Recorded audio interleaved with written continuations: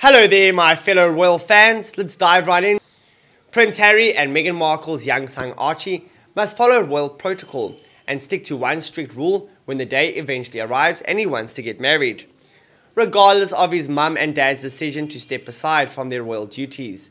The little lad can't dodge an awkward conversation in the years ahead. Archie will have to ask permission from the monarchy to say, "I do." Hopefully for the youngster, tensions will have settled down by the time he has to return to the UK and put his case across.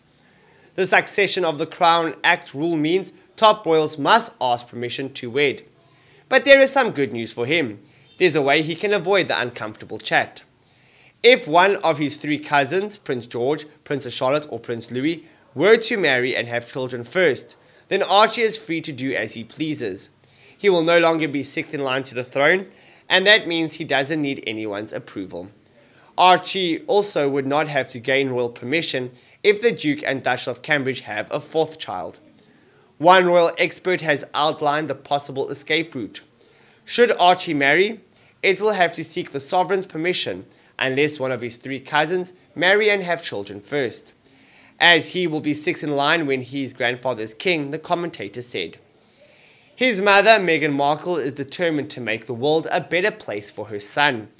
Meghan, speaking from her home in California, said, "Every single day I ask, how can I make this better for him?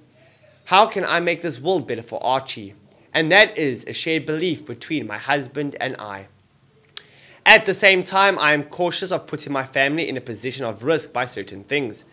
And so I try to be rather very clear with what I say and to not make it controversial, but instead to talk about things that seem fairly straightforward, like exercising your right to vote." She added, "As a parent, I can enjoy all the fun and silliness and games with my son, but I wouldn't be able to feel proud of myself as a mom if I didn't know what I wasn't doing my part to make this world a better place for him." Yeah, that's a powerful sentiment. Good luck with that.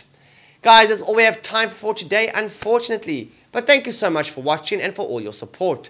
Don't go anywhere until you like, comment, and subscribe. Turn that bell notification on, receive the latest news, and I'll see you tomorrow with more. Goodbye for now.